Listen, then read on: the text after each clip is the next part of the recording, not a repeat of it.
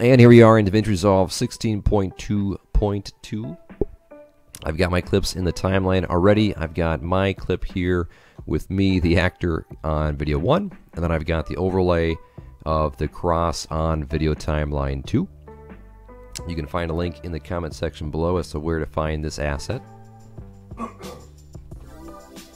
I've already repositioned the cross to make its size a little bit better for the screenshot that we have. You can do all of this effect inside of Davinci Resolve's edit page under the inspector tab. In this effect, you can also find it in some other channels online when it comes to FilmRight and Cinecom.net.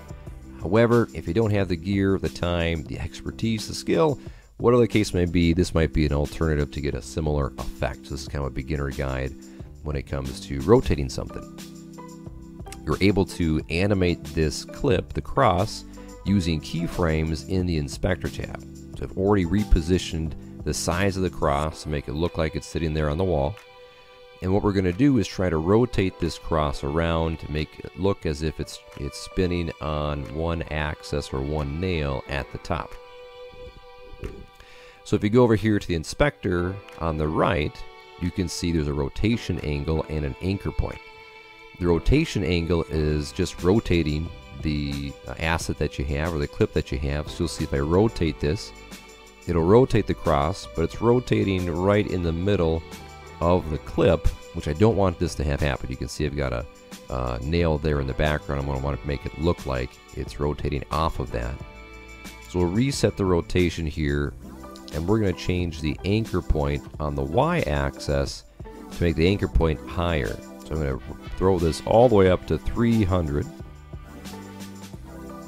And you can see the cross here has moved up a little bit, so we've got to reposition that.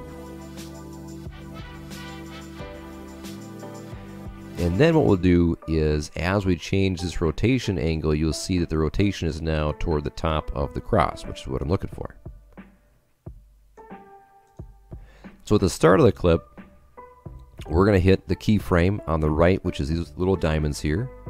So you'll click on this particular rotation is where we're going to make all this animation. Hit the space bar, and then you'll see we're going to add another keyframe here. We're going to change the rotation just a little bit. It does it automatically for us. Hit spacebar again. Now we're going to change the rotation a little bit more. Spacebar again. Add it a little bit more. And just for illustrative purposes, we'll show you going all the way around.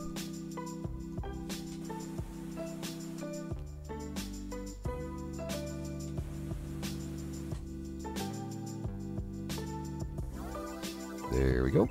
And each time we change that, a keyframe was dropped here, this little red diamond. And then if you wanted to scroll through all the different keyframes, you can click this arrow button here to go to the previous keyframe that you had. So to see this in full display, click on the space bar at the beginning of your clip, and you'll see that each of these keyframes will animate or move the cross just a little bit throughout the clip.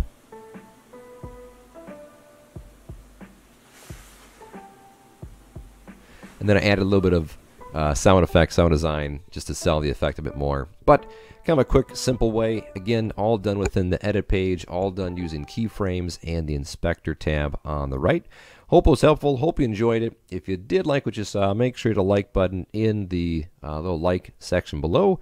Comment if you'd like what you saw, if you want to see more tutorials like this. Subscribe if you want to see more, and hit the bell notifications to make sure you get notified every time I upload content, which comes out Mondays and Fridays. Hope you enjoyed. Have a great day. See you next time.